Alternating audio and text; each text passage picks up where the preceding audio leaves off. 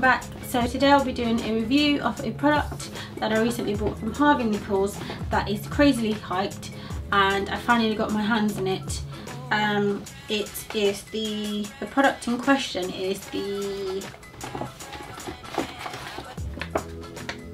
I'm actually holding it the right way up, the Fenty Beauty foundation.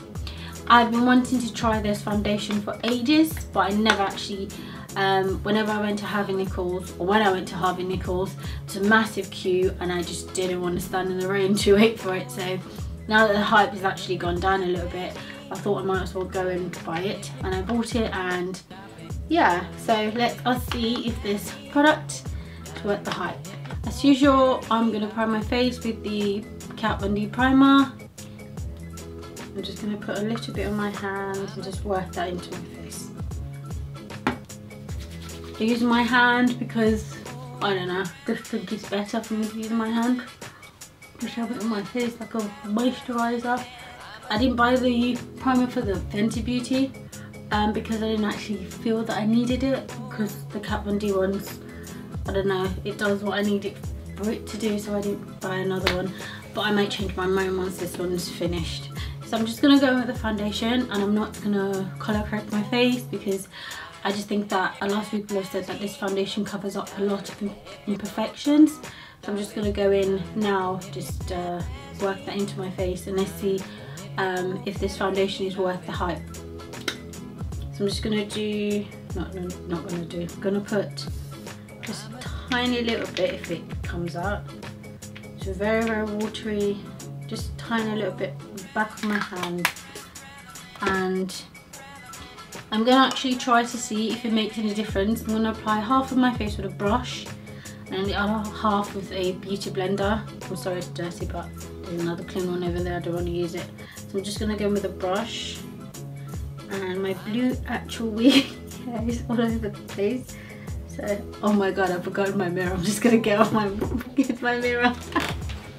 So here's my mirror. Here's my mirror.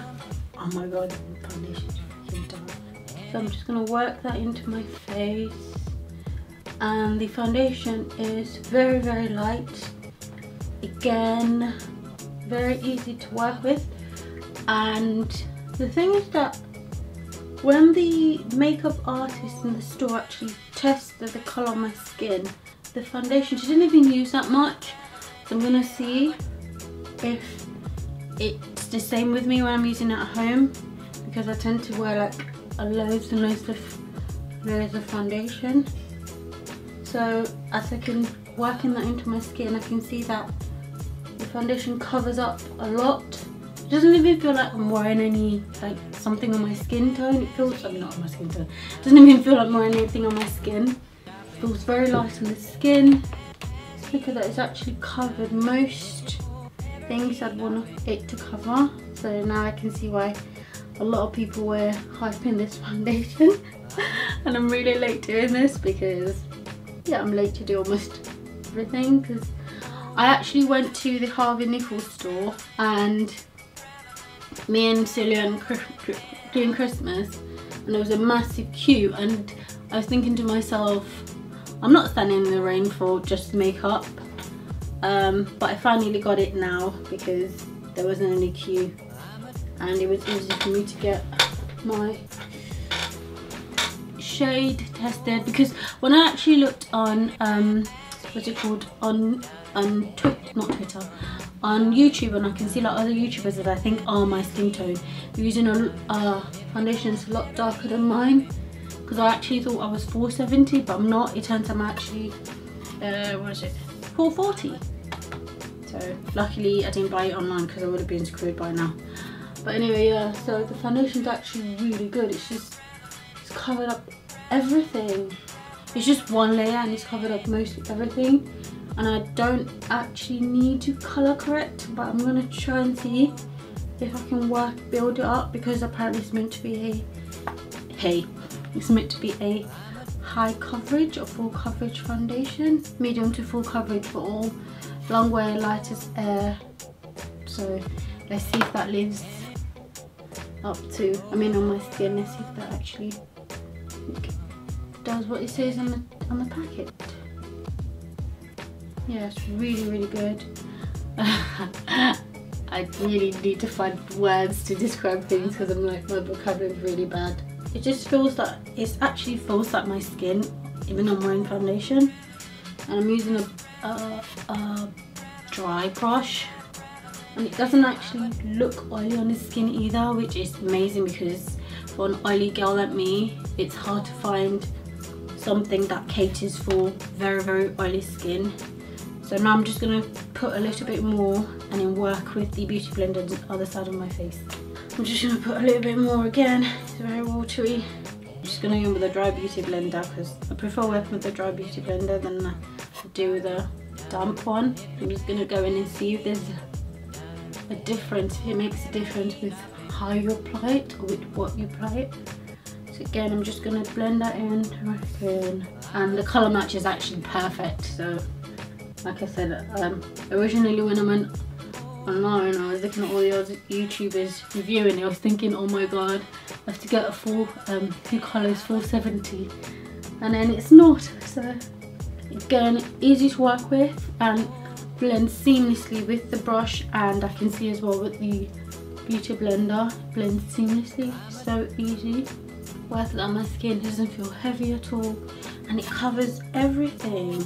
I sound very surprised, even though I've seen like so many reviews, I still am surprised at how beautiful this foundation is on my skin. It's just, thanks Rihanna for bringing out such an amazing foundation.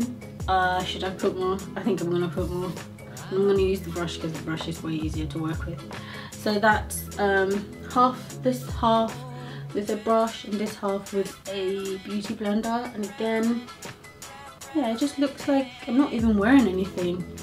I'm actually, sorry, I'm finding myself because it's really hot in here. Like the lights, it's just really hot, and I'm wearing this big jumper. I don't know what possessed me to wear something this big, but let's go back to the foundation. It's beautiful. It feels very light on the skin, and it covers up pretty much a lot of the dark spots and stuff on my face that I would like to cover up. I'm just going to put a little bit more to see if it's buildable and work out with a brush on my face, because I just prefer working with a brush to work.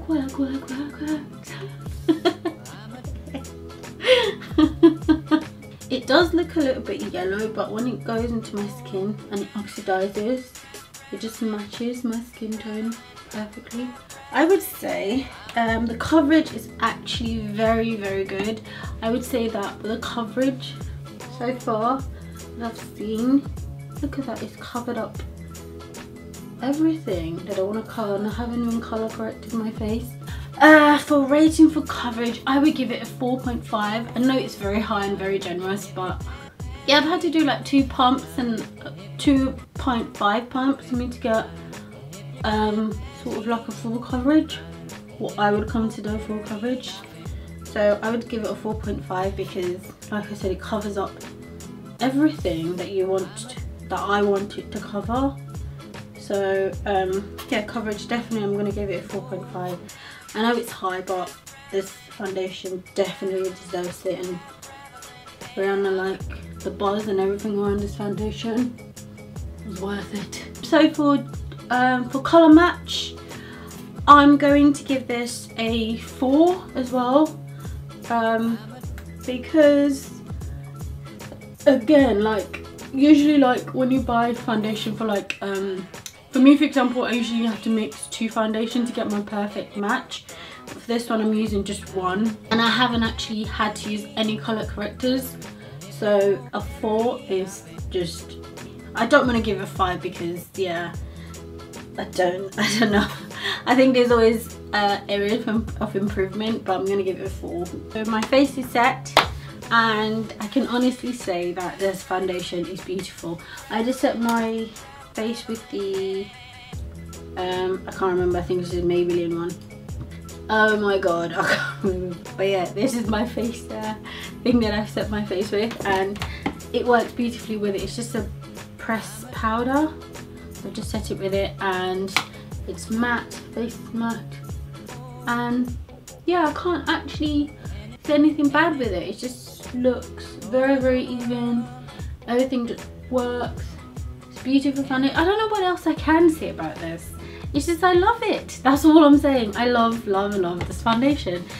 So we're now going to move on to transferability to see if this foundation is transferable for, like, say for example when you're hugging people and you kiss people, like I kiss my boyfriend. So I'm just going to test it with the cotton pad to see if it transfers to that, because that's pure white.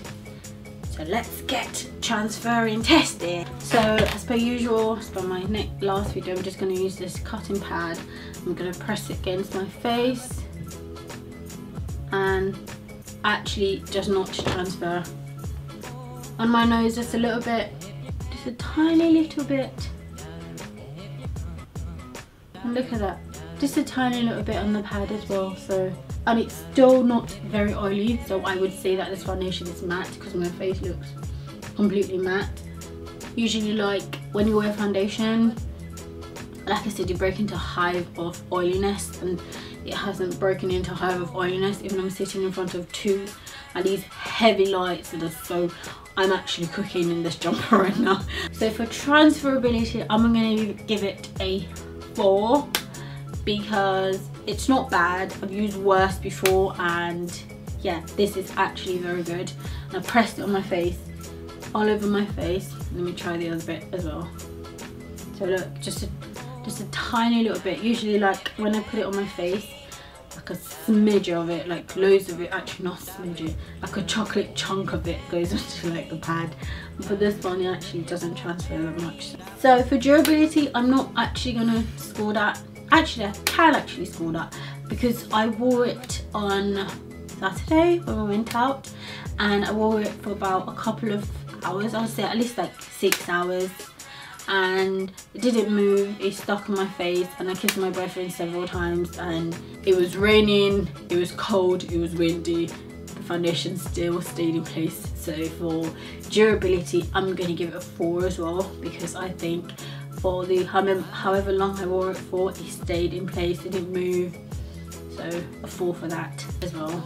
Oh yeah, and it's going to be for weatherproof as well, so I'm going to give that a 4 for that, because I went through rain, not snow, but rain, hot. I went in the tube, and I went everywhere with it, and yeah, the wind was blowing my face, the wind was blowing my face and everything. You know how London weather is lately, it's been horrible. So overall this foundation, I'm going to give it a 4-star rating, because it's just amazing. And there's always areas of improvement, but from using it, I can safely say that it's an amazing foundation, and it's definitely worth the hype. It ticks a lot of boxes, especially for coloured people and for people who actually have suffer from oily skin.